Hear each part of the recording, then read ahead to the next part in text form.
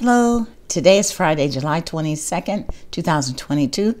It's Dr. Rhonda Johnson, and I wanted to start off by saying thank you for those of you who reached out to me during my absence to check on me. I took a little time off, right? Okay, well, today I'm talking about attitudes toward the pandemic. And the Pew Research Center recently released results from a survey conducted in May of this year. They had over 10,000 Americans, and there were so many interesting findings in this survey, including findings that were reported by political party affiliation, and I'm not discussing those today. I will report on some of the public health focused findings. So 43% of these respondents said that the country has given about the right amount of priority to protecting public health.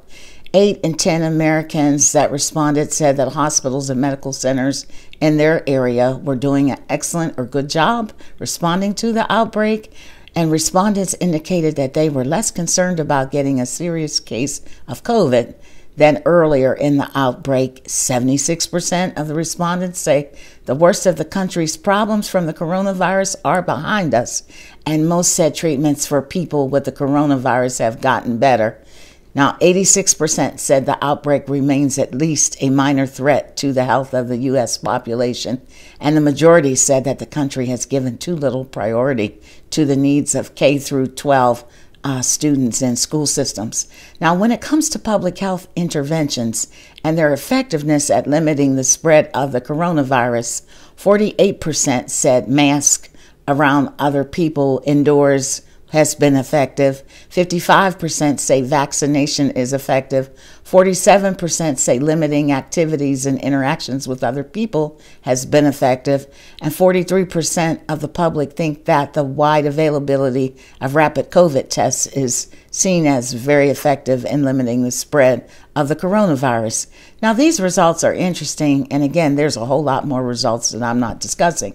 So in my little humble opinion, the results of this survey make me conclude that as a nation, if they are representative, we've become complacent about this pandemic. We're not worried about getting a serious infection anymore, and we believe that the worst of the pandemic is behind us, and I certainly hope that is true. We don't have a lot of overwhelming confidence in our vaccines and our prevention tools, at least according to the respondents, what they responded on this survey. And perhaps we are overly confident in our medical care and treatments in our medical care systems. And we are concerned about students in our K through 12 schools, which I think is a good thing. Now, this survey was done 2 months ago. Perhaps if it was done today in the midst of this BA.5 surge, results may be different. I don't know.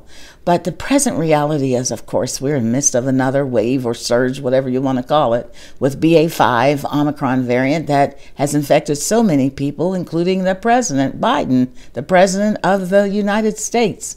You know, schools across the nation will resume in the upcoming weeks, yet few of our children in public schools are going to be wearing masks. Very few of our children who are eligible will be fully vaccinated against COVID. Those are facts. And very few K through 12 public school systems will have state-of-the-art air ventilation systems. So, you know, I don't know what that means for this third pandemic school year, but we'll find out. Now, a lot of the results that I didn't discuss were around political party lines, and it just makes me want to say out loud that, you know, the virus doesn't care if you're Republican, Democrat, doesn't discriminate on the basis of race, culture, language, geography, age, income, or any other ways we like to differentiate ourselves. I also want to wish President Biden a complete recovery from his COVID infection. Any COVID infection is never a good thing.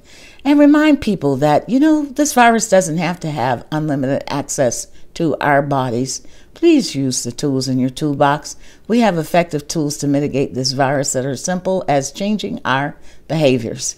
And I want to emphasize again that the current COVID vaccines are truly highly effective in preventing hospitalization and death, even if they don't stop you from getting COVID. And I know it's just my opinion, but I think recovering from COVID is better than dying from COVID. So do be well, folks, and take care.